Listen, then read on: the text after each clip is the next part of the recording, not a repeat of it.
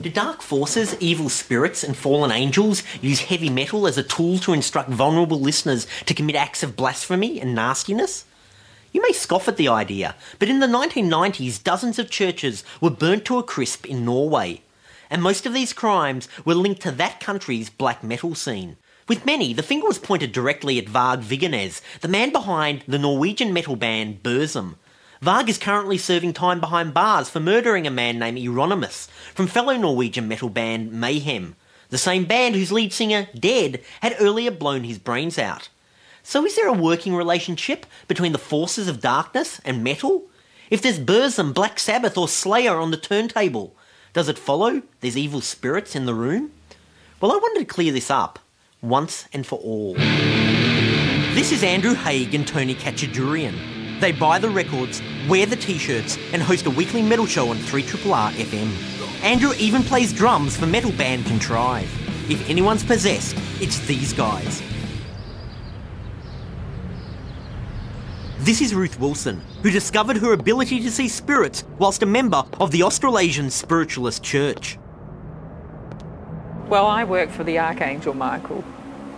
He's my, I guess, immediate boss. Do you believe that music can have negative forces and evil spirits? Definitely, because it can have positive forces as well. Music can raise your vibratory frequency or lower it.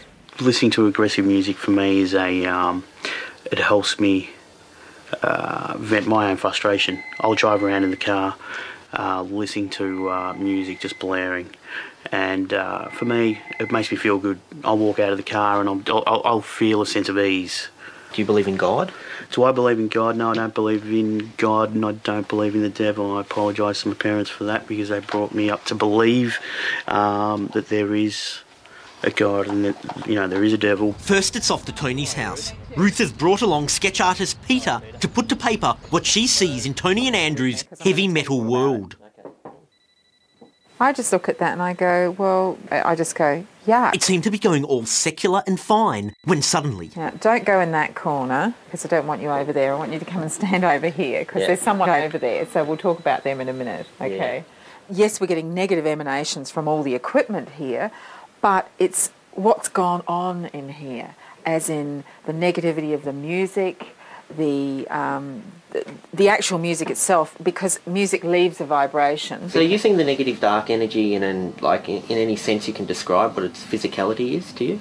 It feels like being in snot, but dark snot. Oh, really? And are you actually seeing it or just feeling it? I'm feeling it, more feeling, I think. I can't see the snot. What I'm seeing is like a little huddled up dark mass in the corner with his head down and his knees crouched up, sort of troll-like. You can't really see his hands. They're more like paws and a bit hairy on the back. It's very interesting because he's very attached to that whole lifestyle thing and your likes for the music and how you work and what you do and, the clothes that you wear and things like that. So you do have someone sort of hanging off your right-hand side a wee bit, especially. Do you have any troubles with your right shoulder at all, ever? Actually, I have some with the left. Oh, the left, okay. Oh, that's it. Well, maybe he's on the left side. No, he's definitely there. I can see him. Yeah. But that's interesting. So it is the other shoulder. All right, okay. Are you right-handed? Yes, I am. Oh, so it's your right-hand side that I'm talking about. Sorry, I'm talking about my left. He would have been around you for the last 7 years at least. So I don't know when you got into all of the music type of thing. I would have started around 7 years ago. I did feel that 7 years ago was a time when he came in. Okay. And he came in to join you and was attached to you then. Mm-hmm. Had some tummy problems? No, not at all. Never have. No upset tummies? No. Okay, because I'm just getting some energy around your stomach area here. Having outed the troll who sleeps next to Tony's guitar, it was off to the RRR studios. Well, first of all, Tony's got his bloke attached to him like we saw in his room. He's come along with him. I think he just sort of clings like a limpet to the side of him and holds on to his right-hand side. There's also someone around Andrew as well. And it's someone who's got their hands over his shoulders like this and he sort of stands behind him. Greasy long hair, not as long as Andrew's, because Andrew's is really nice clean hair, and it's either someone he's known from a band that has passed over, very drug related passing is what I'm getting. But the other thing that I saw was from the ceiling panels, all these drippy black horrible thready things. He's the resident studio ghoul. I don't know whether you know him or whether you know who he may be, but I also see someone who may have worked in here who was quite portly, quite chubby. Yeah? Yep. Big tummy. Yeah? Yep. Who was that? Alan Thomas. Okay. And what did he look like? Sorry, Not a very attractive man. Wow, that's freaky. You know, whenever I go home from here and you've been doing a session here in the studio, I would go home and have a shower and completely shower head to toe, and then just envisage yourself standing or stepping into a pale blue balloon of light that will actually protect you. But you can ask your angels and your guides to actually rid you of any entities that are attached to you. But you've got to ask for that.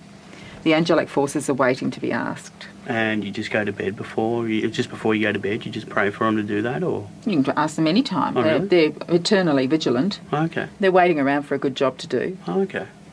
Very interesting. Then Ruth was off to the Tote in Fitzroy, Melbourne, where Andrew's band had a gig.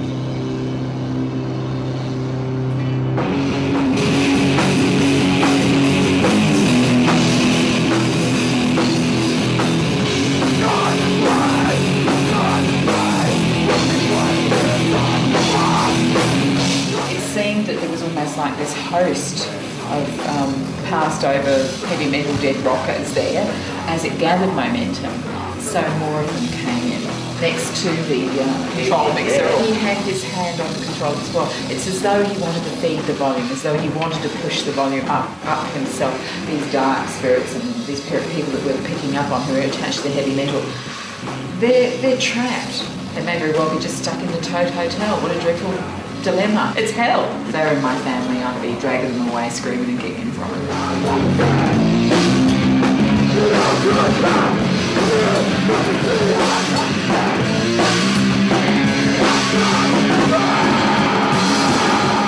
Did you know government officials in Quetta, Malaysia started a herbal medicine scheme to deprogram young heavy metal fans? Did you know, while editing that story, the equipment mysteriously broke down twice and exploded a third time?